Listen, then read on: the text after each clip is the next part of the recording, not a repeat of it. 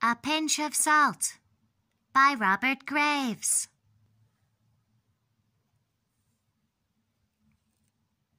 When a dream is born in you, with a sudden clamorous pain, when you know the dream is true and lovely, with no flaw nor stain, oh, then be careful, or with sudden clutch, you'll hurt the delicate thing you prize so much. Dreams are like a bird that mocks, flirting the feathers of his tail. When you seize at the salt box, over the hedge you'll see him sail. Old birds are neither caught with salt nor chaff. They watch you from the apple bough and laugh. Poet, never chase the dream. Laugh yourself and turn away. Mask your hunger.